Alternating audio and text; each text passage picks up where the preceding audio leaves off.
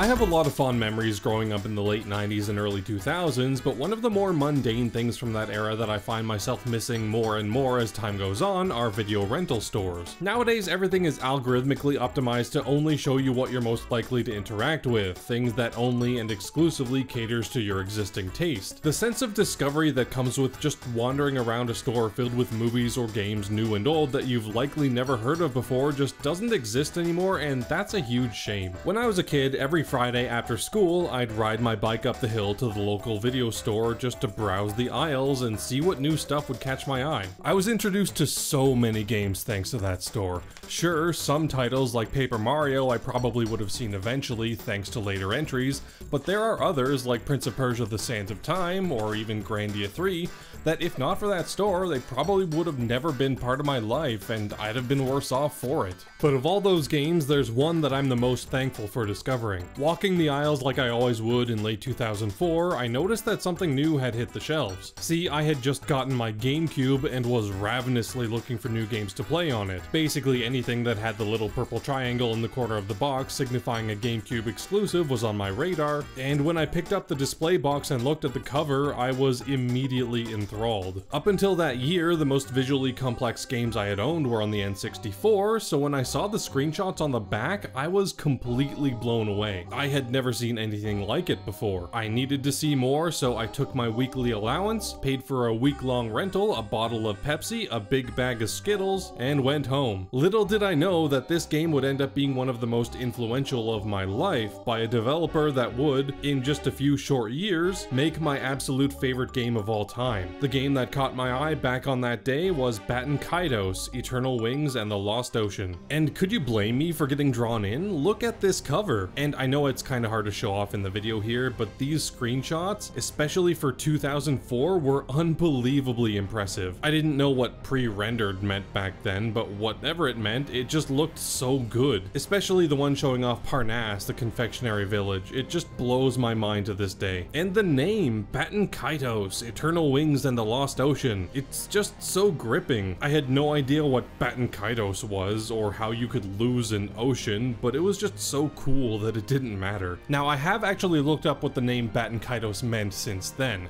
It's a traditional Arabic name for the star that makes up the belly of the constellation Cetus, the whale. The name itself roughly translates to belly of the whale, although that name has been largely superseded by its scientific name, since that star is actually a binary system because of course it is. That's actually a trend that continues to a lot of other parts of the game. Most of the continents in the game are actually named after stars in the constellation Cetus as well, and just like Baten Kaitos, most of them now have scientific names since they're actually multiple star systems. The one exception to this is Mira, which is uniquely alone, and that actually tracks really well. But enough astronomy geeking, let's get back to video game geeking. Now, I rented Baten Kaitos so many times and was so engrossed by it that when it finally came time for it to come off the shelf and the video store put it up for sale, I bought it. This copy isn't the one I bought back then. I unfortunately must have lost it over the years, but I wasn't gonna just not own the game, so I bought another. All that said, I haven't actually played through this game in quite a few years and haven't beaten it in almost 15, so I'm a little hazy on all the details and am excited to dive back in and engross myself in this world again. I'm also really excited to take a more critical look at it since I've never really put too much thought into the fun I'd had with it before now. Thankfully though, I won't actually even have to set up my GameCube to do that, as in 2023, Bandai Namco announced that both Baten Kaitos games were getting remastered in a collection to celebrate the franchise's 20th anniversary in Japan. I obviously bought this as well and even imported a physical version because it wasn't released physically in Canada, and since that is the version most people will likely be playing now, that's the one I'll be using for this video. There are a few asterisks to that which I'll get into later on, but I'm just so excited to play through this series again, so let's do just that and see how well Baten Kaitos, Eternal Wings and the Lost Ocean holds up. And just before we get started here, if you like what I do and want to help out, like the video and subscribe to the channel. If you really want to go above and beyond, you can join my Patreon. You'll see these videos a week in advance, get exclusive updates, and even occasionally get an exclusive video. Alright, plug over.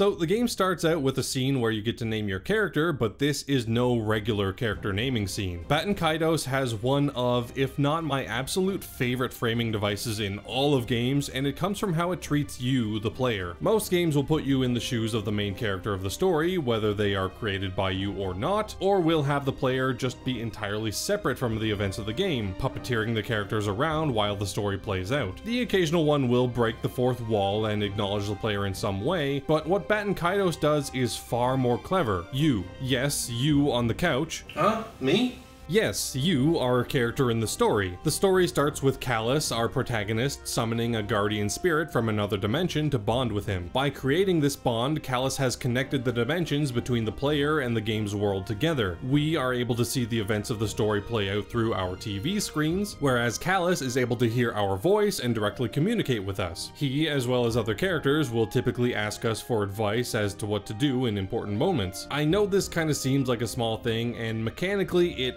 is, but if you can suspend your disbelief and accept the game's premise here, it does an awesome job of including the player in the story without having any stupid, out-of-place OCs taking any of the spotlight away from the characters in the world. It's incredibly immersive. What's more is that this scene is actually hugely important narratively. I won't go into specifics here, but this scene actually gives you all of the information you need to solve one of the game's biggest mysteries before it's even introduced. But of course, if you're just playing through the game casually, you won't be thinking about the implications of a character naming screen, so the payoff won't be spoiled. Anyways, once this scene is finished, we get some flashback stuff that gives us some hints as to Kaitos' motivations, and then we see Kaitos waking up. He was apparently attacked by some monsters and brought back to this village, Sebelrai, to get patched up by the town's doctor, Larakush. Kaitos then meets a woman named Shella, who, alongside some friends of hers, heads off to the nearby forest. With nothing really on Kaitos' schedule for the day, he decides to head into the forest as well, and soon finds Shella again under attack by a huge monster. They slay the beast, but unfortunately for Shella, her friends weren't lucky enough to survive. Here's where we get a pretty interesting bit of character setup. Kaitos immediately starts rummaging through the belongings of the two. Shella tries to give Kaitos the benefit of the doubt, thinking it may be so she could have some keepsakes from them, but he immediately breaks that delusion by saying it's just her fair share of the loot, like he's some sort of RPG character. So yeah, our protagonist, the character we as players are effectively soul bonded to, does pretty much everything he can to be entirely unlikable here. He's selfish, short-sighted, uncaring, and just all around horrible to Shella. What's more interesting is that he kind of stays this way for a huge portion of the game. It's not like he got off on the wrong foot or was having a bad day. He truly is a selfish, cowardly, opportunistic guy who's looking out for number one and is not really interested in doing the whole adventure for the greater good thing that most RPG heroes embark on. This actually puts us in a pretty interesting position, and I think it does a really good job of trying to make the player act as Kaitos' conscience.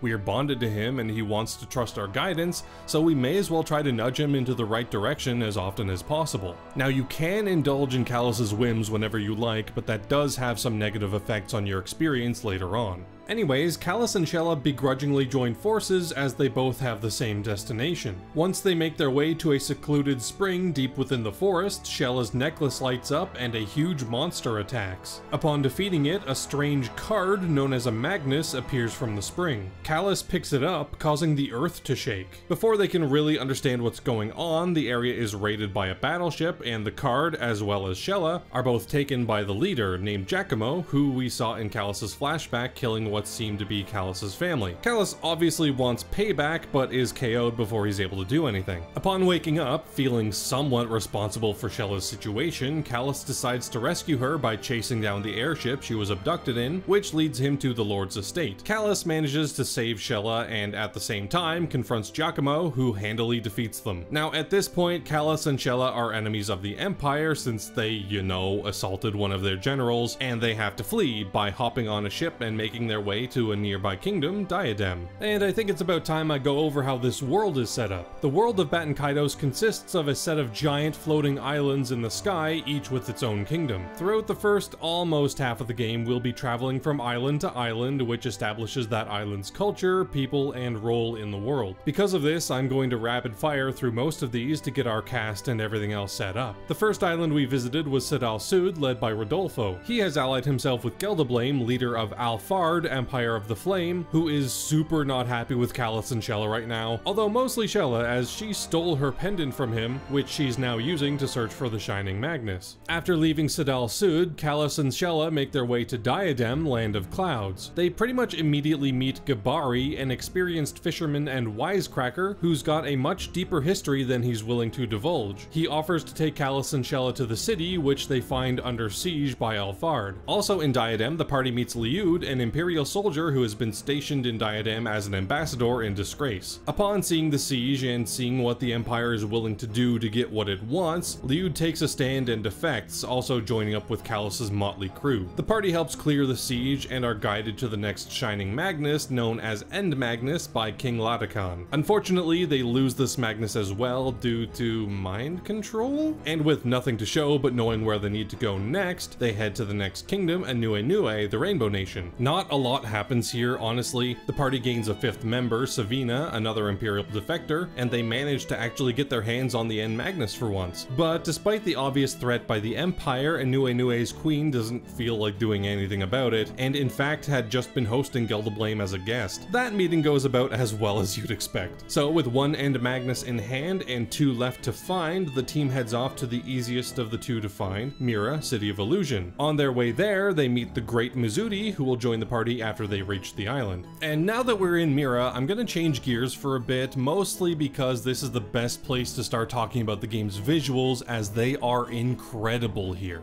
So, as we know, Baten Kaitos uses pre-rendered images for all of its backgrounds, and they look incredibly good pretty much everywhere. From Diadem's gorgeous flowing clouds, to Anue Nue's lush vegetation, to Alfard's Dute-focused architecture, it's all great. But Mira? Mira is one of my favorite locations in all of media because of how well they use the pre-rendered backgrounds, and more specifically, how far they lean into them artistically, since this island is in constant shift between dimensions. Obviously, Parnasse, the confectionery village, is beautiful, a town made of chocolate, candy, and icing. But other places in Mira are just as incredible, if not more so. Detourn is a strange garden that goes from regular Baten Kaitos to a full-on reference to Tower of Druaga at a moment's notice. Kokolith is a mirror maze that requires looking at the areas from several different angles to properly navigate. And oh man, reverence the picture book village. Just look at it! This sort of thing would end up being used later on in a bunch of indie games like Ebe, but I don't think I've seen any game do this before Baten Kaitos. It's so amazing. Now, the pre-rendered visuals do have some downsides. You can't really do much in terms of cinematography or camera moves with them, and that can lead to some cutscenes being a little more flat than they would have been otherwise.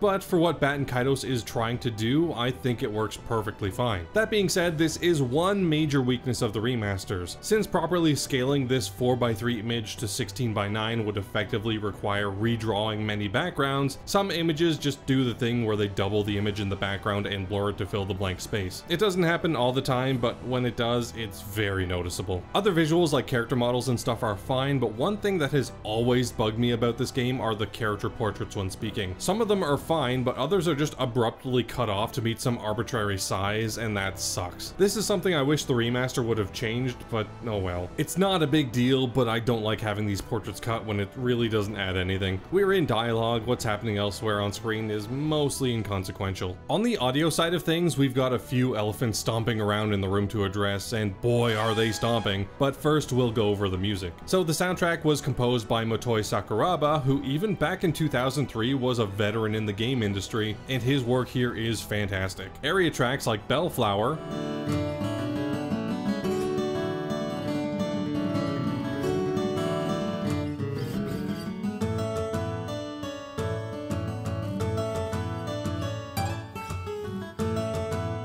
and Heaven Sea Flower Temple,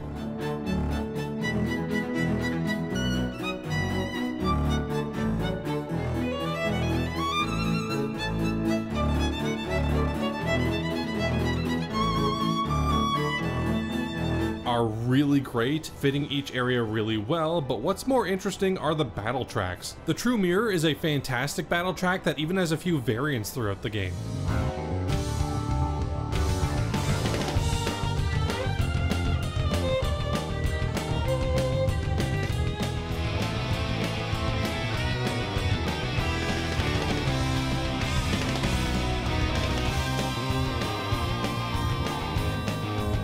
But my favorite is easily one of the most unique and strange battle tracks I've ever heard in a game like this, Chaotic Dance.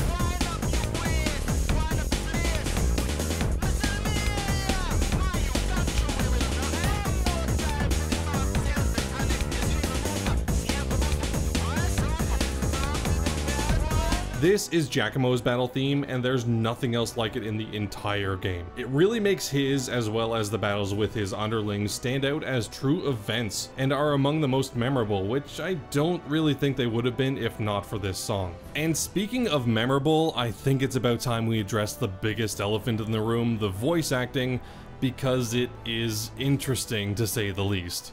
When it comes to voice acting in games, the early 2000s were basically the Wild West, especially for games produced in Japan that needed English localization, but there were a few games that were handled particularly strangely. Shenmue, for instance, was a massive game that was localized for English entirely within Japan. There were only a few people who were able to do that job, since they wanted local actors that were effectively fluent in both English and Japanese, and were willing to do voice acting with the amount of pre-production and proper direction that the job warranted back then, which was basically none. Unfortunately, that resulted in the finished product being rather awkward and shoddy. Where are you going?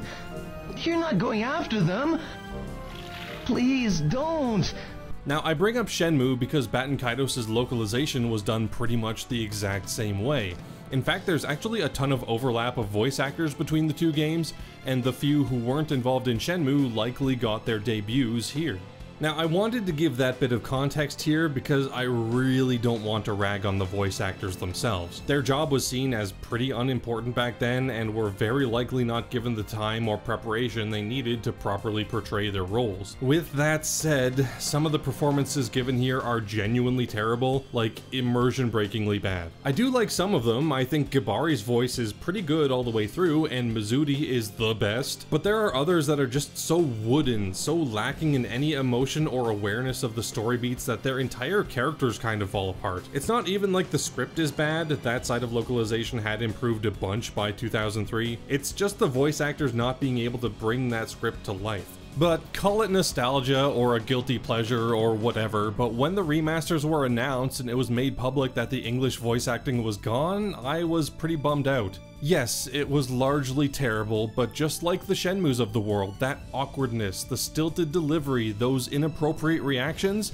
they've got a charm to them that is really unique to that era, and I kinda like it. Oh hey, there's the asterisk back. I'm not against playing games in the original languages with subtitles if need be, but in the dub versus sub debate, I'll take a dub any day of the week. So using some sort of magic, I got my copy of the remaster here and put the English voices back so I could have the best of both worlds. The original artistic experience with the mechanical improvements of the remasters. And while yes, in some ways this is objectively inferior, they did make some incredibly minor changes to the script, probably to justify the removal of the English VA. Subjectively, these performances are a part of the experience and is worse off without them. Just as a side note here, the original voice acting has this really low quality tinny sound to them. I always thought this was an artistic decision to sort of simulate the distance between dimensions, but when I moved this audio to the new game, that was gone. So I guess it was just a bug.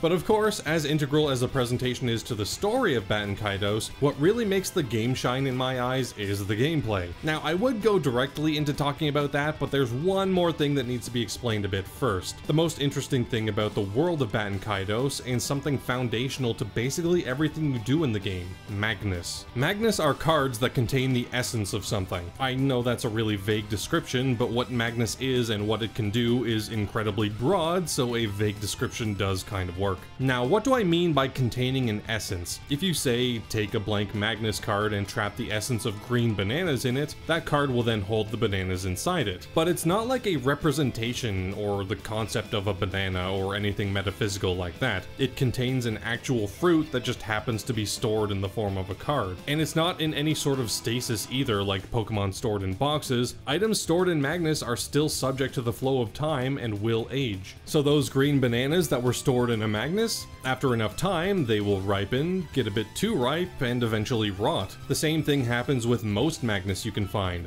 Wheat will ferment into beer, milk will age into cheese, etc, etc. It takes these cards, which could have been a very static surface level feature, and adds a really cool twist that makes them feel far more alive and integral to the world. What's more is that the time that these Magnus take to age are all unique, and occur in real time, not any sort of in-game sped up time. While this is really cool conceptually, it adds an enormous headache for anyone who wants to collect all the Magnus that the game has to offer. There are well over 1,000 Magnus to collect, many of which can't be found at all by exploring, and have to be either created via recipes, which I'll get into in a bit, or have to be aged into. Baten Kaitos is infamous for having one of the longest and most tedious 100% speedruns ever because of this, or just completions in general. One Magnus, the shampoo, needs to be aged into, and it takes, and I'm not joking at all here, 336 hours. Real time. Needless to say, I didn't go for 100% in either of my playthroughs here. I did, however, try my best to complete most of the game's main side quests, so let's talk about how it handles those, as well as the game's overall structure, since they are somewhat related. So Baten Kaitos really isn't a game where the average player can do all of the side quests as they travel the world, or rather, it's very difficult and frustrating to attempt them without following a guide. There are a few side quests you can get early on that have clear goals, like Kuzman's family tree and the constellation gathering quests, which are lengthy, game-spanning quests that you can largely fill out as you go throughout the main story. They each give pretty decent rewards for completing them, but beyond the rewards, I just like how they end. Gathering all of Kuzman's family together results in the entire group having a dance party, and finding all of the constellations will fill out the star map, revealing that in this world, the North Star is the center star in the constellation of Cetus, Baten Kaitos. But for the majority of quests and the vast majority of players, all of these side quests are going to be something you do near the very end. The biggest reason for this is how it handles the inventory of quest critical items. See, in most games you'll have your regular inventory for things like equipment, consumables, and the like. These inventories are often limited, and that makes perfect sense. It makes the player engage with how they gather and store resources rather than just allowing one person with a backpack to carry several metric tons of weight without any thought. Conversely though, most games will typically separate important story-related quest items in an inventory that effectively has no limit, purely out of convenience for the player. Making a player constantly juggle an ever-growing list of important items they can't throw away or use with their limited inventory space would be frustrating at best, so most games have the good sense to keep that separate, which typically leads to a much smoother experience. Baten Kaitos is the complete inverse of that. The regular inventory of Magnus is effectively infinite. There are technically a limit of 1,000, but you'll have to try really hard to fill that up. Important quest Magnus, however, are stored separately, and you have an incredibly limited number of blank Magnus you can use for this. At the start of the game, you get like 5 blank Magnus cards to hold all of your quest items, and that stays fairly static throughout the game. Keep in mind that Kuzman's family tree for his quest is held in one of these, as well as the warrior's mementos that you get from Shella's fallen friends, neither of which you'll want to throw away. If you hadn't already guessed, quest Magnus can and will age as well, and some, like the warrior's mementos, need to take up a quest slot for 40 hours in order for it to age into its final form, and if you get rid of it or use it too soon, bye-bye 100%. On the other hand, if you needed a specific card for a quest, but took a little bit too long exploring, battling, or going through dungeons, it may have aged into something entirely useless for the quest you needed it for. If that happens, and it has happened to me, that could mean minutes, if not hours of time spent preparing that Magnus for the quest is just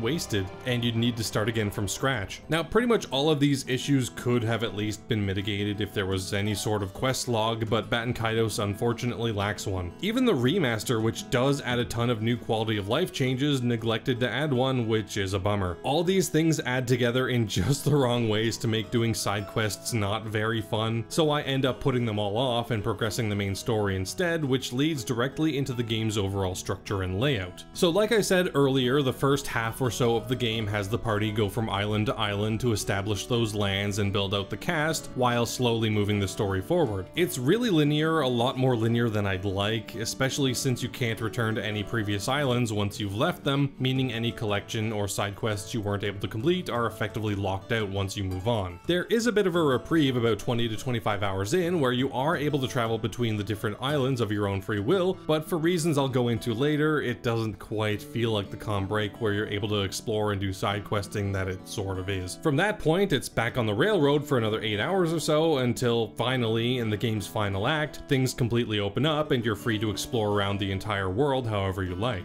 Just another side note here, the game finally giving you freedom to explore around like you would in the final act is great, but when it yanks it away from you immediately after, oh, it's rough, and it makes the latter half of the game feel a lot more restrictive than it already is. I don't really know why they did this. The story really wouldn't have suffered if we were just allowed to explore around, and it would have made the experience of doing side quests and just exploring around so much more fun. On the subject of the world, one thing that pretty much every good RPG has are fun, interesting places and dungeons, and Baten Kaitos definitely has some good ones here. Since the game is using pre-rendered visuals to construct its areas, they're not going to be huge, sprawling worlds in their own right. Each place is made up of one or more screens that you can explore. Most towns are pretty small, but are designed with so much personality that they all stand out from each other. When it comes to dungeons, I wouldn't go so far as to say that they're amazing, or that any of them are the best I've ever seen. Monolith has definitely topped pretty much everything here in the Xenoblade series, but they definitely get the job done, and Monolith did do a good job of making the major ones unique and interesting in their own ways. Obviously, the two main Mira ones, Kokolith and Deturn, are among the best, Deturn specifically, but even outside the creativity explosion that is Mira, there's some good ones. You'll be doing things like gathering guards to deploy in Diadem's castle to fight off the siege, trying to navigate an area constantly roadblocked by Australian insects, or climbing up a tower entirely by solving Zelda block pushing puzzles, which ends in a Q*bert reference. What I particularly love about the dungeons in this game though is that they never really overstay their welcome. I've played so many games where the dungeons are just outrageously long, where you can spend multiple play sessions and not even complete them, but Baten Kaitos thankfully exercises restraint here and keeps its dungeons manageable. Outside of the final dungeon, which is perfectly justified in being fairly long, most of the actual dungeons in Baten Kaitos rarely exceed 2 hours for me, most being closer to 1, and that immensely helped in keeping the game's pacing relatively quick. But even here in the dungeons, the limited quest Magnus ends up being an issue. There are 3 dungeons with mechanics where you'll need to have several of a specific Magnus, and if you're full up on other stuff, they're either significantly more tedious than they would be otherwise, or in the case of Nihal Desert, actually impossible. It's really interesting how this one little design decision would end up having so much of an effect on different parts of the game. And now it's about time to start talking about my absolute favorite thing about this game, the battle system. Just like everything else, this relies heavily on Magnus, and just like grapes age into a fine wine, I've only come to appreciate this game's battles more and more over time. Alright, this battle system is incredibly complex, so we're going to take things slow here to properly go over it, but it's the kind of complexity that falls into place incredibly smoothly once you understand all of its moving parts. And the foundation of these parts are Magnus, and specifically the decks of Magnus you need to build for your characters. So before you even enter a battle, you need to understand that all the actions your character can do in battle are determined by the cards that fill that character's deck. That includes attacking, defending, healing, everything. You can't even run away from battles without having the card that specifically allows you to do so. Since everything you do revolves around these cards, how you build each character's decks largely determines how well you'll be able to handle enemies big and small. These Magnus are split into a few different types. Weapon cards are mostly used for attacking and are typically character specific. For instance, Callus uses swords because he has a sword,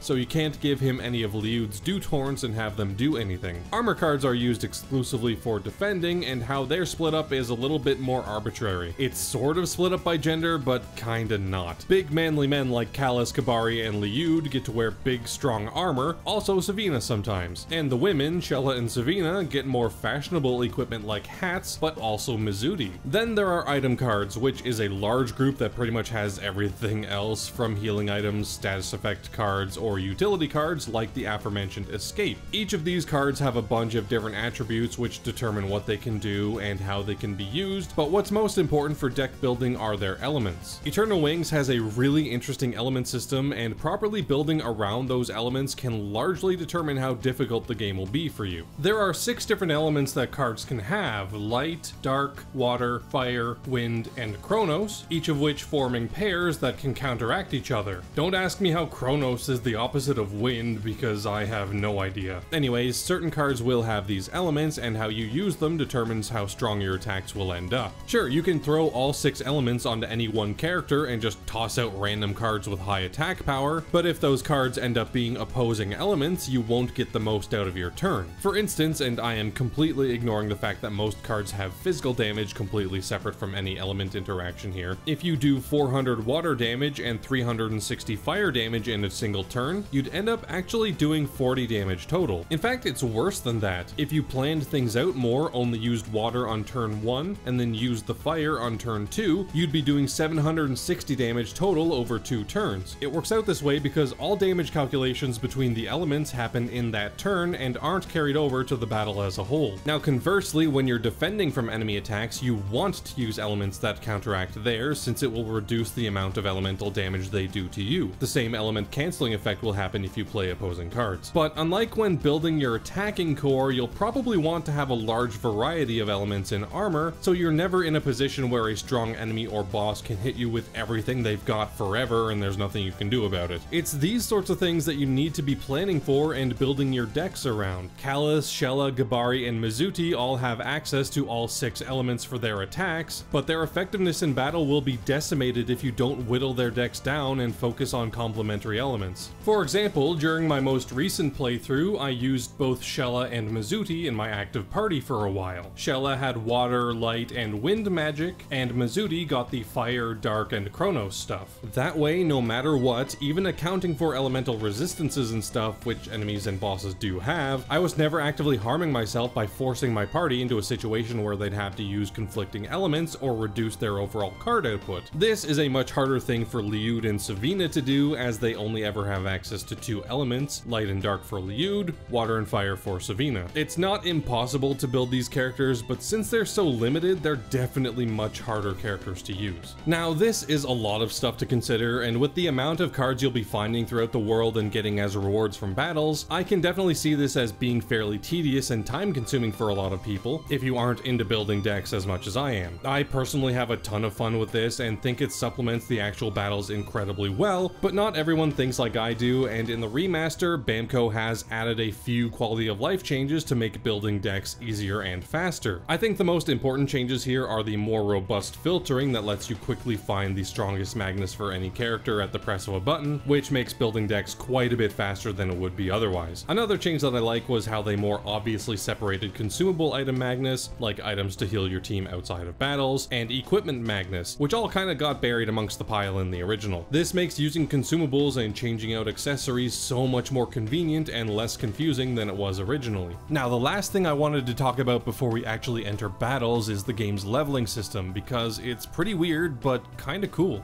So, most games will give out experience upon defeating enemies, and once you get enough of that, you'll level up, which comes with higher stats, possibly better moves, and a new, higher experience goal to reach. The only thing that Baten Kaitos does automatically this way is handing out the experience. The rest is up to the player. Out in the world, you'll see these blue flowers, which act as the game's save points, but you can also enter the church this way. One thing you can do here is give constellations to the guy for his quest, but more importantly, you can talk to this guy and, using your gained experience, level up your characters. What's more unique about this system is that not every flower in the world is a blue one. Typically, all the flowers you find in any dungeon area are orange, which lets you save, but that's it. This let the developers balance out areas a bit more easily than they normally would, since they can effectively guess what level the party should be at that point, and balance all enemies around that level to give a good difficulty curve for the area. The player should be able to fight enemies at the beginning of the area relatively easily, then have a decently challenging boss, and Baten Kaitos typically does that really well. But the system actually does benefit the player in the long run as well. While you could, after every single level, go to the church and level up, what is much more likely to happen is that you'll effectively stockpile levels that will be all gained at once. When you level up this way, each level beyond the first gets an extra boost to the stats you gain. Because of this, if you truly want want to be the strongest you can at the end of the game, the best way to do this is to only level up once you've stockpiled 10 levels, as the extra boosts only go up to that. Now, people who have only played the GameCube original may have never known this was a thing. It was always there, just invisible, but the remaster actually shows the values your stats will increase by when leveling up multiple times. Oh, you can also class up your characters here using specific items found throughout the world. This increases the amount of cards in their hand within battles, as well as increasing the total amount of cards they can have in their decks. Now, you may have guessed that since leveling up is entirely optional, the game has to be built to facilitate people who are crazy enough to try to go through the entire game at base levels, and it is. The remaster even includes a new game minus mode, which lets people play through the game a second time while locked to the base levels and unable to ever level up. It's a pretty hardcore challenge mode, but thankfully this battle system is versatile enough to let that happen. And with that, let's actually start talking about how the battles are set up and play out. At the start of a battle, Kaitos will draw a set of cards from his deck. These will be the options he'll have this turn. Beyond that, you'll see the combo max number on the side, which tells you the amount of cards you can use, and the initial time, which just shows you how long you have to start your turn before forcibly passing. This thankfully starts with no limit, letting you take in everything that's going on and not get too overwhelmed since it's already a lot. This drops down to like 5 seconds by the end of the game, but by then you'll hopefully have your brain wired to properly destroy anything that comes your way. Attacking Magnus have damage values, Armor Magnus have defense values, and many of them have prerequisites that need to be met before they can be properly played. For instance, most Armor Magnus can't be used during your turn and will instantly fail your combo if you even try. Likewise, many Attacking Magnus don't have defense stats and won't do anything if they are used to defend. Other cards have certain combo requirements and can't be used until a certain combo level is met. All of the finisher moves each character gets are like this. They have a minimum card combo that needs to be met before they can be played. The earliest of them goes as low as 2, and the strongest at the end of the game goes as high as 7, meaning you need to have played at least 6 cards before that one can be activated. That brings me to my first criticism about the game's combat, and specifically the remaster's UI. Despite the fact that all card combo requirements are in ascending order, the card combo tracker in the UI descends. I feel like the general conveyance of card combos would come across much better if that had worked the same way. Start at say 0 of 3, going up to 1 after the first card, 2 after the second, and so on. While as it is, it's very basic mental math to determine combo length, it's the sort of thing that can be very easy to trick yourself up on during these intense battles, especially when the timer starts very low. Another thing that can trip you up are healing Magnus and how targeting works in this game. So at the start of your turn, you target whoever you want, be that enemy or ally. Once you start playing cards, however, you can't change your target, so if you're attacking an enemy and accidentally throw a healing item at it, well, too bad, you just healed it. There's no guardrails here. If you screw up, you screw up. This definitely can be a bit punishing if you're not paying attention, but honestly, I think it's fine. You need to be playing cards deliberately, not just tapping A over and over to try to make a battle go by faster, because that won't work. Now, speaking of punishing, one of the most important and most intensive things you'll want to be doing in battles involves the numbers on the cards here. So the numbers, which range from 1 to 9, make up the game's prize system. It works kind of like poker, where you'll want to play card numbers that'll make up pairs, straights, full houses, things like that, which if done properly will add bonus damage to your attacks or further reduce damage done to you. It starts out fairly simple, especially since most cards early on will only have one number, meaning long card strings are simply out of the picture. But as time goes on, the amount of cards you have access to and the amount of numbers on those cards increases. It gets far more complex, and you'll need to plan out your turns far more if you actually want to do the most damage. An important aspect of the prize system is the fact that a single card out of place entirely destroys all possible prize effects. If you say have 3 pairs of 2 cards, which would normally increase damage by about 40%, but play a 7th card which is different from anything else you've played, sure, you'll get the extra damage from that one card, but you'll forfeit the entire prize bonus, resulting in far lower damage than you would have had otherwise. Because of this, it's important to know when not to play cards. This in particular is really tough, as it's it's always tempting to just play more cards for more damage, but way more often it'll be more advantageous to play fewer cards that give higher prize bonuses than it would be to just toss out everything you have and hope it works. And because prizes are such an important mechanic, I would heavily recommend new players not use the A button to choose cards at all. To choose numbers beyond the first, you will need to use the right stick, and getting used to that early, even when there's only one number to choose from, will make the transition so much smoother. I wish someone had told me that back in 2004. I didn't even realize I could choose the other numbers until like halfway through the game the first time. On the topic of the right stick, another thing that makes prizes harder to get are the game's status effects, Dizzy and Headache, and this is another slight criticism I have with the system. Not that it's bad, but mostly because of how one of them was implemented. Dizzy makes sense, the numbers on the card start spinning around and makes choosing the right number way harder. It works as a negative status effect that you'd want to cure. But Headache is the complete opposite. The way the numbers are normally set up, where they're in the corners, creates some inherent uncertainty as to which direction to press to choose those cards. Do you press up or right to choose the top right number? I don't know, just maybe guess and hope it works. What Headache does is rotates the numbers on the cards about 45 degrees to the cardinals. This is so much easier. I don't know why they didn't do this by default and have the diagonal be the negative effect. It would make everything about the prize system click so much quicker for players. Anyways, if you pay attention to all of this, build your deck with good synergistic cards, properly pay attention to elements when attacking enemies, use the card numbers to build up a huge prize bonus, and end your turn on a powerful special attack, the amount of damage you can do in a single turn can be straight up ridiculous. Like a third or more of the final boss's HP all at once sort of powerful. You also need to keep track of your and Kalus's relationship to maximize your damage. Remember the little story choices that you get throughout the game where you hopefully try to make Kalus less of a jerkwad? Well, here's where they actually start to matter. Yeah, during the story, what you say won't really change any of the outcomes, but like Kalus said, whether or not he trusts you determines how strong he can get, and spirit finishers are what happens if the bond is strong enough. They kind of work like finishing moves, but they can only be played at the end of a card combo, and are incredibly strong, stronger than most other cards you can get. The only real downside is that the element you get is random, so you may not necessarily want to use them every time they show up. But they end up being a really useful option in battles if you say the right stuff and try your best to keep him on track. So maybe be nice to Kalus every once in a while. Man, I absolutely love this system, pretty much all of it. It's also strategic, so well thought out for the most part at least, and especially later on, when the time you have to plan out your turns gets shorter and shorter, really fast paced and frantic. It's immensely satisfying to be able to land a huge prize bonus on a strong enemy and just obliterate them in a single turn, and it's also just as satisfying to be up against a strong boss, one that could easily demolish you, and through proper card choices and planning, entirely negate all the damage they do to you. And there's even some really goofy stuff you can pull off with this system as well. I specifically love using the voice Magnus, not because they're good, but because they're funny. What they do is just give a flat prize bonus to all damage at the end of turn, while having your characters mercilessly taunt the enemy. They're normally not that good, but I just love using them at the end of a card combo, especially one that kills an enemy, because after you slice them up, the enemy is still just standing there. They only die after you roast them, and I just love the idea of Kalus and his crew going around insulting people to death. It's great. Come and get me!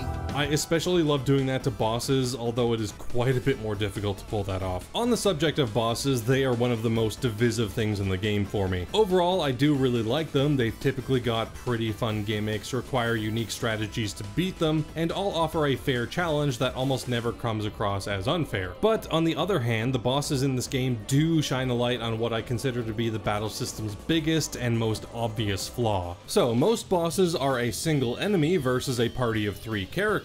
This doesn't seem like it'd cause much of an issue, but over time, as cards get played, something really unfortunate can happen. Let's say this boss is a huge jerk and just hates one character for some reason. That character will get a healthy amount of card draw and use by unloading their attacking Magnus during their turns and blocking a good amount of attacks during the opponents. Eventually, they'll run out of cards, spend a turn shuffling their deck, and start again fresh. But what happens to the other 2 characters who don't get that level of card refresh?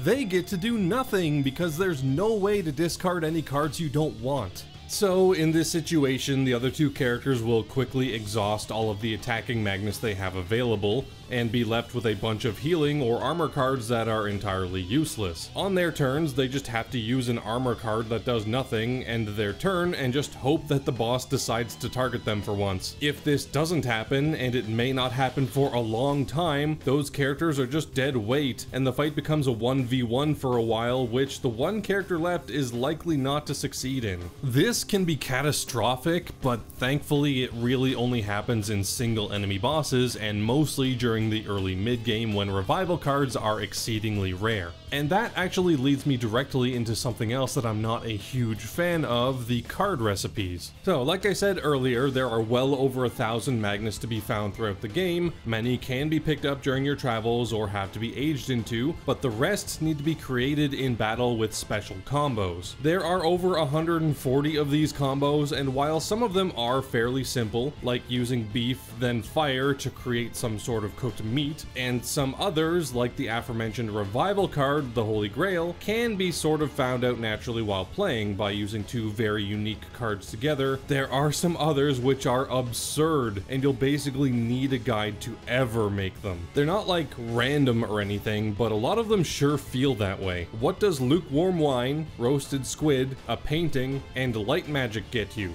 A boat, obviously. And in case you were wondering, if you were to play any other cards during your turn in this combo, it would fail and you wouldn't get the resulting Magnus. I didn't bother with most of these. The few I did use to ultimately create the Sacred Wine, the best revival card in the game, didn't take a lot of work, and the time I did spend on them was well worth the reward. So overall, while I do have some major criticisms here, wrong situations during bosses can be ruinous to the experience, and things like special combos and recipes work against the system and make collection even more tedious than it already is, but I do absolutely adore this battle system. The amount of player expression allotted from the deck building is immense, and you can effectively build any character however you want every single time you play, and it's just so much fun to engage with. Every battle is different, offers up different options, different ways to tackle any situation, different challenges. They really just need to refine things a little bit, allow for discarding, or program bosses to not target the same party member more than a few times in a row, and it'd probably break my top 5 favorite systems. As it is, it's not quite there, but it is very close, and I had an absolute blast with it.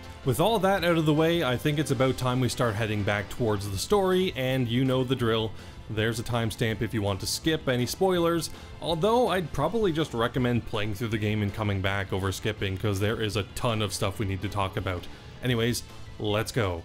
So, where we left off, the party was in possession of one End Magnus, the other two they had gained being taken away from them immediately afterwards. Once reaching Mira, the first town they visit is Parnasse, and Callus helps a girl who had fallen up. This girl is Melodia, granddaughter of the Duke of Mira, and after some time exploring an 8-bit video game, we learn that she had been kidnapped. With no other suspects, Callus and co are kept prisoner, only to escape after Gabari takes one for the team and eats his way through a candy wall. I'm getting heartburn just thinking about that. The team finds Melodia in Necton, the Shrine of Spirits held by Giacomo and his goons, but before a fight can break out, a giant monster escapes from the place between dimensions. Melodia is actually the one to defeat the creature, convincing it to somehow return to where it belongs. Having rescued Melodia, the team's names are cleared and they're free to travel further around the island, but disaster strikes. Callus seems to have lost their End Magnus somehow. This triggers a huge loss of trust within the party, as the logical thought is that someone stole it from Callus during the struggle. Unfortunately for them though, there's no time to try to weed out a traitor, and the team needs to stick together and head for Duke Halbrand's manor to find Mira's End Magnus. He acknowledges that the End Magnus is under his mansion, and eventually the team finds it, but it's snatched up by Giacomo before they are able to get their hands on it. With no other options at this point, the team decides to infiltrate the Empire to stop Gelderblame from getting his hands on the final End Magnus. Here, within the Empire, the most important moments in the entire story occur, but before that, a warning for anyone playing the game, and especially GameCube players. The first major boss you encounter in the Empire is a fight against Giacomo and his goons, and this is typically seen as one of the biggest difficulty spikes in the game, and even in general, honestly. If you aren't prepared, you are just entirely screwed. What makes this section worse, though, is that it takes place in a small dungeon area that you can't leave once you save. Also, remember that dungeon areas don't have blue flowers to level up with, so what you go in with is what you have until you leave. What makes this even worse for GameCube players in particular is that this area is immediately after the disc swap. So if, say, the game asked you to save your game upon swapping a disc and you didn't have a secondary save from earlier in the game, you only have two choices. You break through Giacomo's wall or give up and start again from scratch. This is pretty much unforgivable, something that in just the wrong situation is game-breakingly bad. Of course, the level your team is won't be the only deciding factor on whether you win or lose, but you can't even really farm for better cards here either. There's only one regular enemy type on this ship, so you can make Gabaria Beast with their drops, but you won't really be able to bolster the rest of your squad. Upon defeating Giacomo, Callus finally declares victory over his mortal enemy, the man who killed his grandfather and brother, when Giacomo drops a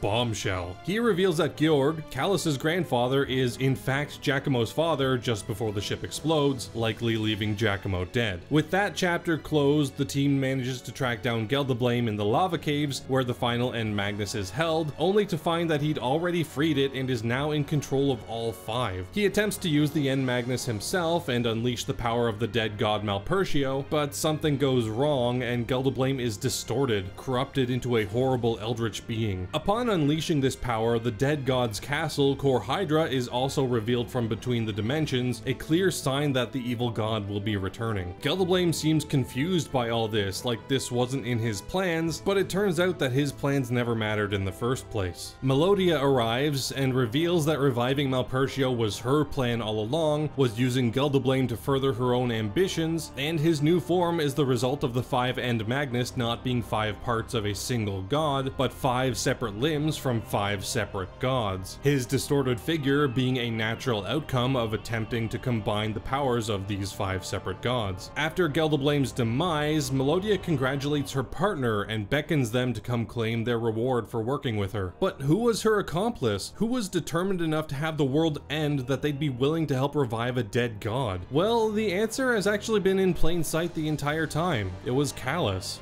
This was a huge twist and was genuinely shocking. Like, how could the protagonist, our partner, be the bad guy? But if you really thought about it and were actually paying attention, Baten Kaitos actually foreshadows this incredibly well.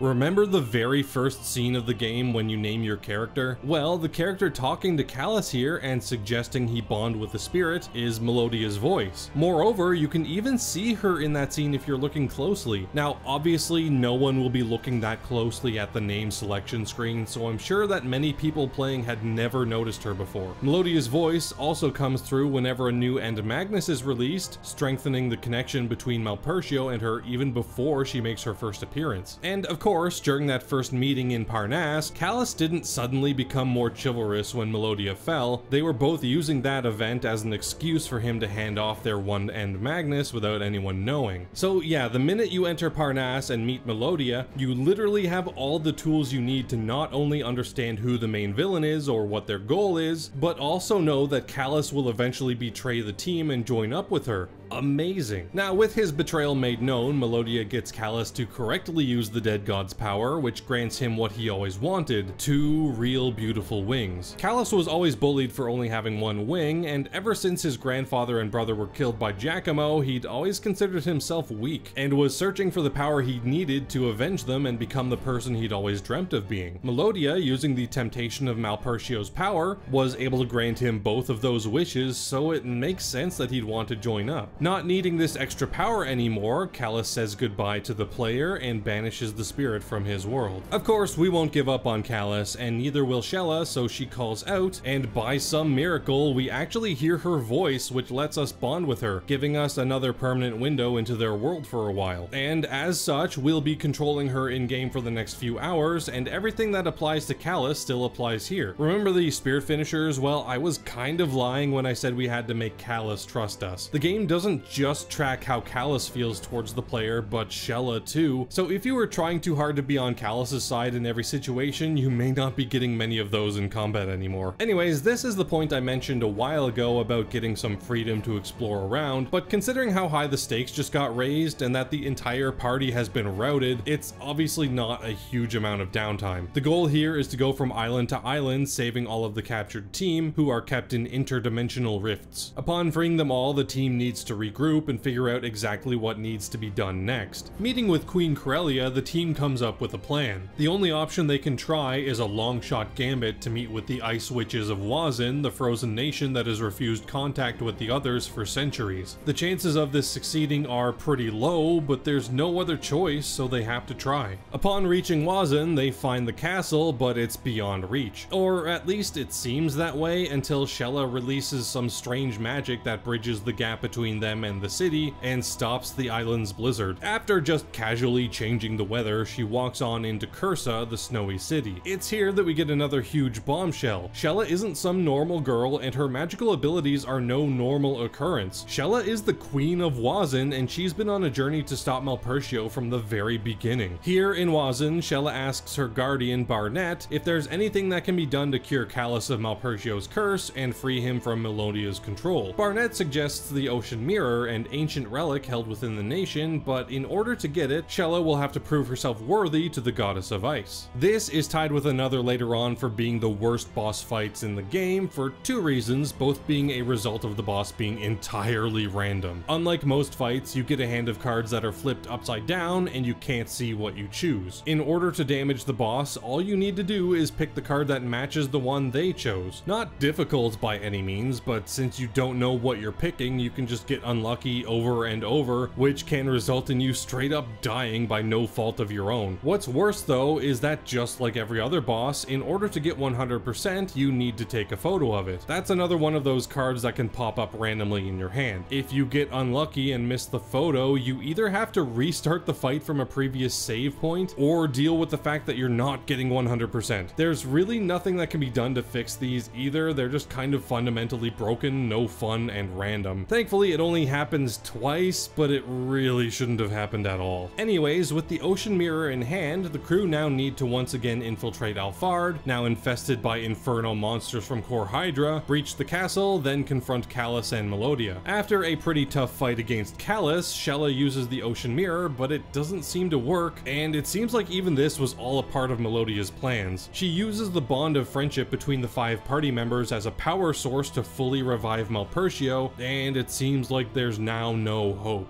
However, Shella did actually get through to Callus, and using this moment of lucidity, takes his fate into his own hands, rips off the evil god's foul wing, and frees himself from Malpertio's grasp. Melodia, being entirely done with this gong show, is about to have Malpertio destroy everyone when Mizuti springs into action and calls upon some strange spirits that chant a magic spell that disrupts Malpertio, causing them to flee. The team escapes, and after some more flashbacks, Callus rejoins the world of the living. He doesn't ask anyone to forgive him, but he does ask if they'll join him in defeating Malpertio once and for all. They all agree and decide on their next move. The magicians that Mizuti summoned, who helped fend off Malpertio and Alfard, are apparently people of the Earth, a group of wizards that no one above the clouds knew truly existed. But considering they do exist, and Mizuti is apparently one of them, they seem like the next place to visit, as their strong magic may be the weapon the world needs to fight Malpertio. So they get on their pet dragon and literally jump off into a bunch of poisonous clouds, just hoping to both survive the clouds and the fall. Thankfully, they are RPG protagonists, so they do, and they make their way to Gemma Village, Mizuti's hometown. Here, Callus, Kabari, and Liud all learn that Mizuti is actually a girl. This was pretty obvious to everyone else, but you know how it is. Talking to the village's leader, the team learns of the Sword of the Heavens, which was used to destroy Malpertio long ago. Unfortunately for the party, not everyone is actually on board with the whole fight Malpertio Malpertio plan, and this goof named Crumley decided to give the one thing that can kill Malpertio to Malpertio as a gift. To reach Crumley at the top of Zosma Tower, the team has to get past this boss, which historically has been the most difficult in the entire game for me. They hit insanely hard, do loads of elemental damage in particular, and if you aren't prepared, you're in for a bad time. It is a really well designed boss though. Once they go down, we do get to Crumley before he gives Melodia the sword, but unfortunately just a few minutes later, during a fight against Malpertio, the sword is broken. This is a really fun fight though, and I really hope everyone is using Mizudi for it. Mizudi normally wears a big mask to protect her from the poisonous gases of the taint clouds, but just before the fight, the mask is broken and she's heard normally for the first time. A really cool little detail is that in this fight, not only does Mizudi have a unique model to show her without her mask, but all of her voice lines are played without the filter and distortion as well. They didn't need to do that. They could have easily had Mizudi KO'd or something for that fight, but they took the time to program a special case for a single battle, and I really appreciate that. In the aftermath of the battle with Malpertio on the surface, it seems like all hope may be lost. The Sword of the Heavens is broken, Core Hydra is fully fortified and sending out assaults to the other nations frequently, and it seems like there's nothing anyone can do. The leaders of the remaining islands have largely banded together to fend off Core Hydra's attacks, but they can only hold out for so long and something must be done, so the leaders must take some time to prepare a plan. In the meantime, Calus receives a letter from this chicken lady from Larakush who wants to talk to Calus about his grandfather Georg and his past. So Calus and the rest of the team all head off for Sadal Sud to see what Larakush has to say, despite Calus wanting to go alone. We know that Giacomo said that Calus's grandfather is his father, but that can't mean that Giacomo is Calus's dad, right? But what reason would Giacomo have to lie to Calus about that? And if he's telling the truth, what does that even mean for Calus's family? Heading back to Sebelrai, Larakush has been waiting for Calus's return to give him some answers to these burning questions. It turns out that Larakush was a close personal friend and colleague of Georg, and knows exactly who, or rather what, Calus is. Calus is the result of Georg trying to create artificial life from Magnus. Giacomo isn't Calus's father because Calus doesn't have a true father. He's an artificial life form. The first successful one, at least. Calus's brother, Fee, was also one, and when Geldablame ordered their execution, Georg and Larakush took the kids from Alfard and fled. From there, they went their separate ways. Larakush went to Sadal Sud to live in Sebelrai, while Georg, Calus, and Fee went to live in Mira until being found out and killed by Giacomo. Now, it seems like Georg was a nice guy who was doing everything he could to save the life of innocent kids, but a little later on, we learn that Georg wasn't as virtuous as Larakush made it out to be. In the Celestial Alps, an uninhabited set of islands, the group is confronted by Giacomo, who is alive somehow, and his minions again. This is another one of my least favorite fights in the game, if only because it's done twice. Like,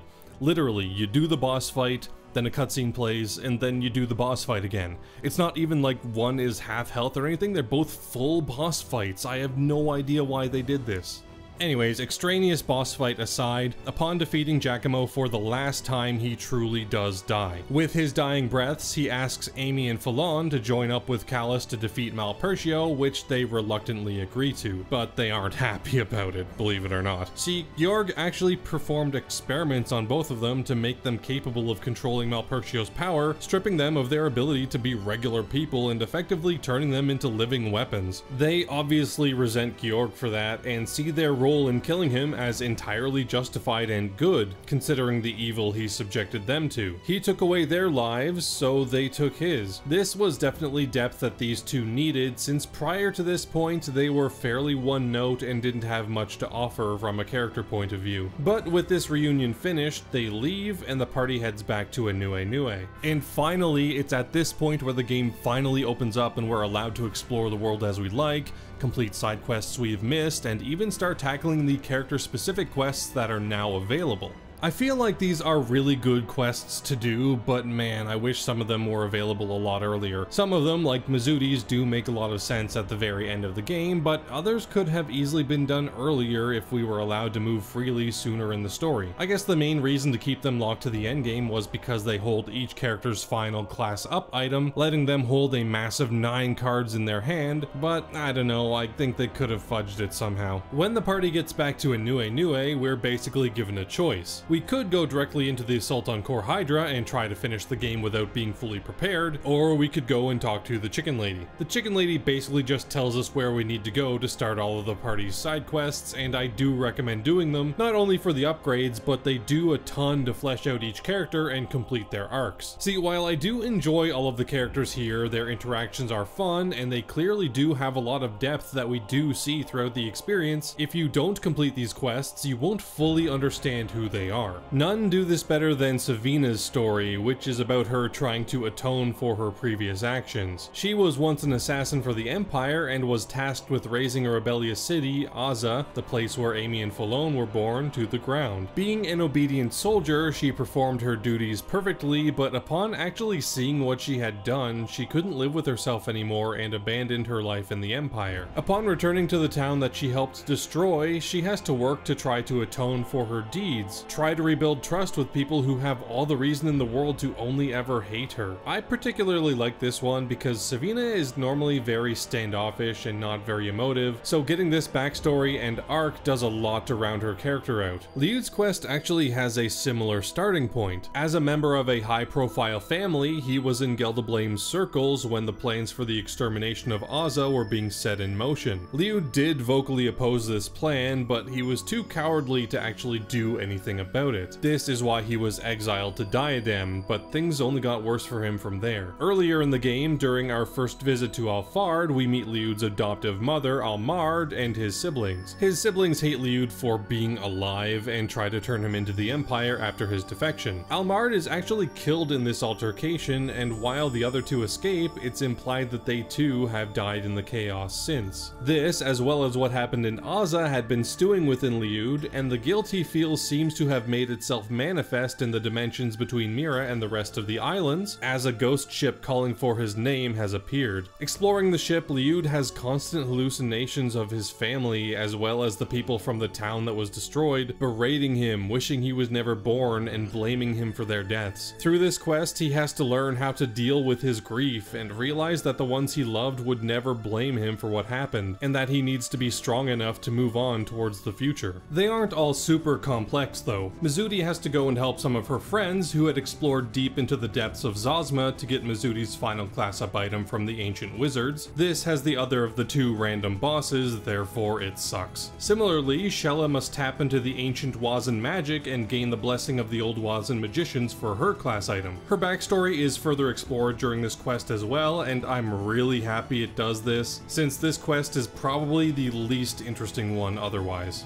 And finally, Gibari just has to catch a big fish better than another guy to make the hot bartender lady like him. Obviously that's not all there is to it, there is a kid dying or whatever, but Gibari in particular is very light on backstory here. He's more well-rounded and more certain of who he is and what he's doing than everybody else, which is a fun trait for a character to have. He's having fun with life and he's here to help out anyone who needs it. He's like the true RPG protagonist of the group. Once all the side quests are accounted for, it's finally time to end this and head into Core Hydra to finish off Malpertio once and for all. To do this, each island's leader uses their island's energy to blast away at Core Hydra's barrier with the hopes of breaking it so the party can infiltrate. Unfortunately, they needed all of the main islands to contribute, and with the Empire lacking a leader, there seems to be no one who can use that energy. But that's where Amy and Falone come in. The experiments Georg did made them capable of using the energy of the island, and with their help, they're able to break the barrier away, letting the team in. And here we are in the final dungeon, and like I said, this is a very long stretch of the game. Most dungeons would be between 1 and 2 hours, but this one took me a whopping 4 hours to get through, including the ending. We first need to defeat all 5 of the ancient gods that were woken alongside Core Hydra, which are all decent enough bosses. They all look the same, but they all use different elements, meaning you'll need to change up your setup for each one, or at least hope you are prepared for it. It's a straight guess with the first one, but you're more likely to make the right choice as more of them go down. Once they're done, it's time to head up and confront Malpertio, whose battle goes by pretty easily. Having seemingly defeated Malpertio, the leaders of the islands join the team in Core Hydra to confront Melodia. We learn her backstory here from Duke Calbrin. It turns out that at a young age, she, along with her mother and father, both perished due to a plague. Compelled by grief, Duke Calbrin used the power of the end Magnus to bring Melodia back to life, which explains all of her actions. From the beginning, she was a being being guided by Malpercio's influence, her very existence depending on his power, so she worked to revive the evil god. In her anger over learning this, she fuses with Malpercio, letting him assume his true form, which is the game's ultimate battle. This fight can be absolutely brutal. He does absurdly high damage, can toss out up to like 10 cards in a single turn, and since he's a single enemy fight, you can get into that worst case scenario where one party member just gets pulped while the others just have to stand there and watch. But honestly, I really do like it. It's really tough and you need to be playing at your peak for the entire time, but it's definitely doable even with a less than optimal party. I actually beat him in both of my playthroughs first try, which was a surprise to say the least. I was definitely on the ropes near the end. Liu was down, both Kaitos and Shella were on their last legs, but just before I was ready to give up and start again, he finally went down. After the fight, Kaitos gets Mizuti to hold Malpercio down, and he heads into the evil god to get Melodia back. Thankfully, after enough time, Kaitos' voice actually reaches her and he's able to bring her back from the brink, her hair returning to its original color. With his core removed, Malpercio can no longer easily sustain himself, and Melodia, with the help of the restored ancient relics, the magic of the ice witches, and the player's power, finally destroys Malpercio. And now something strange happens. With the power of the gods no longer keeping the world as it was, something was bound to change. The taint clouds disappear, showing the world what the ground truly looks like for the first time in millennia, and with no Magnus power to support them, the floating islands fall to Earth, becoming land continents once more. With everything finally finished, everyone celebrates their victory, but Shella goes off on her own for some reason, with Kaitos following after her, where we get one final twist. Shella knew that Kaitos and Melodia were working together all along. She saw them in Moonguile Forest while they were going over their plan to get Kaitos working towards the goal of finding the Magnus. Wanting to keep this hidden after Kaitos collapsed in the forest, Shella got Mimai, the Greythorn, to bring him back to the village and joined up with him to keep an eye on him. But Kaitos wasn't the only one hiding things. Shella had some new secrets of her own that she'd kept up until now. She calls herself the last of the Ice Queens because the Queens of Wazin have a special purpose. She isn't just the Queen of Wazin, she isn't just a magician, she is the one who holds the ocean that was lost long ago. During the ancient war of the gods, which resulted in the 5 continents being risen into the sky, the ocean was hidden within the Ice Queens, who held it for generation upon generation until the Earth was restored. And now that the islands have returned to the Earth, it's time for her to uphold her final duty and become the ocean that she's destined to be. This is another really immersive moment for me. Shella doesn't just ask Kaitos to help her free the ocean, she asks the player as well. We have to participate in the ritual, say the prayer that will free the ocean from inside her. It's pretty sad knowing that we're going to be responsible for making Shella disappear, but it's her last wish, so we may as well honor it. But just before we are able to finish the prayer that will release the ocean, we get another surprise. It turns out that Geldablame isn't dead after all. He ambushes the two and triggers a final fight. Now, I kind of don't understand why this is a thing, like, at all. Geldablame's story ended, and he doesn't really serve much of a purpose here. Anyways, his fight is really easy, he doesn't hit very hard, and if you manage to land a spirit finisher, regardless of his HP, he dies. Once this is done, Shella finishes the ritual, and this scene actually kind of irks me. Shella goes on about wanting to be a couple with Kaitos, that sort of thing, but I don't know, I never really saw any real chemistry between the two. Like, I saw that Shella seemed to have a crush on Kaitos for some reason that I don't understand, because Kaitos was a huge ass for the majority of the game. But regardless, that never felt like it was actually reciprocated by Kaitos at all until this very moment. Honestly, it felt like Kaitos had a closer connection to Melodia, so his overwhelming grief with Shella's death doesn't quite land for me. I don't know, maybe I'm being overly critical of this moment, and everyone else on Earth is entirely for the Kaitos x Shella ship. Anyways, with her duty completed, the ocean returns and fills the barren land, causing everyone's wings to disappear as they're no longer needed, and they can resume their lives on the fertile Earth. Then, in another super weird moment, all of the Greythorns of the world merge together to create a blue whale?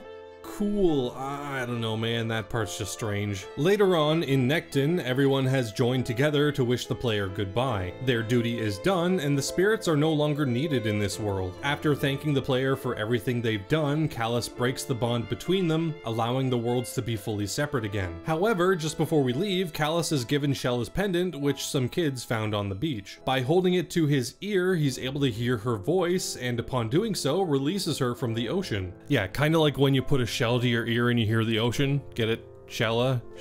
Yeah, it's super ham-fisted, but you know what? I don't mind. This is the sort of game that needs a happy ending, and Shella's disappearance didn't really have any purpose anyways, so whatever. With that, we say our final goodbyes, and we slowly fade from their world to leave it in a much better place. A place that will hopefully let them live happy and safe lives forever. And that was Baten Kaitos, Eternal Wings and the Lost Ocean. It's really hard to explain how much I love this game because honestly, it does have a lot of really small problems that can add up to be pretty big if things go wrong for any one person playing it. The battle system's shortcomings are obviously the biggest issues, especially when it comes to single enemy bosses, which can be miserable due to the game not having any sort of discard system to cycle through cards fast enough, and other things like how lopsided the game can be when it comes to quest availability and linearity. I can definitely see how some people may end up not having an amazing time with the game. Even on the story side, while I did have to abridge a bunch for this video, and while I do think most of the game's narrative succeeds immensely, there are a few character arcs and relationships that don't quite work as well as I'm sure the writers thought they would. And of course, people will have to either deal with no English voice acting at all in the regular remaster, or deal with the objectively pretty terrible VA in the original. But honestly, pretty much every single shortcoming this game has is something that I personally don't find to be too detrimental to the overall experience. Yes, it has some annoying aspects here and there, but considering how unique, how experimental, and how engaging the overall experience is, I'm willing to forgive a few rough edges here and there. Except for RNG battles, those are terrible and should have never been included in the first place. Honestly, I can't recommend this game enough for people who are deeply in love with RPGs, especially those who long for the days of the late 90s and early 2000s, where games were a lot more experimental and took far more risks than you'd be able to get away with today. And while I do have some issues with the remaster, there are quite a few bugs around that make the experience a little less than amazing. If you have a Switch, this is probably the best way to play it. The quality of life changes it makes are well worth any bugs you may experience that weren't in the original. But I'm in a bit of a pickle because I truly don't think that there is one definitive way to play Baten Kaitos. The gameplay is definitely more refined and better in the remasters, but honestly, I think the experience is more pure in the GameCube version. But whatever version you play, I think it will definitely be worth your time, as it is absolutely one of my favorite games ever. Now, thankfully for me, the Baten Kaitos series didn't end with this one entry, and 3 years later, Monolith, working specifically with Nintendo this time, would release a second game, one that I haven't had nearly as much experience with, the prequel Baten Kaitos Origins. I can't wait to tackle that one whenever it happens. That's a problem with playing these massive games twice before writing scripts, it takes forever. Anyways, thank you all so much for watching. And just before we end the video here, I do want to shout out my amazing paid patrons, R.A. Miller, Anon42, and Louis G. You're the best. Thank you so much.